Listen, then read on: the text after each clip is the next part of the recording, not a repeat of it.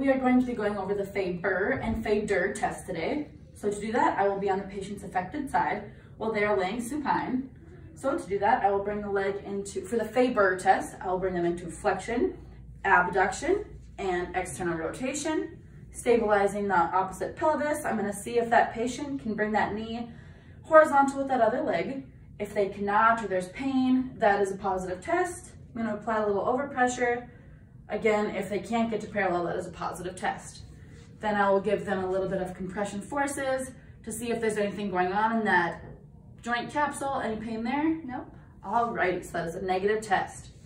Bringing them back into neutral, then we will go over the FADIR test. So that's going to be flexion, adduction, and internal rotation. And so to test that, I'm gonna see if there's any pain there. Nope. Nope. So then I'm going to give them a little bit of overpressure, checking for pain again. Nope.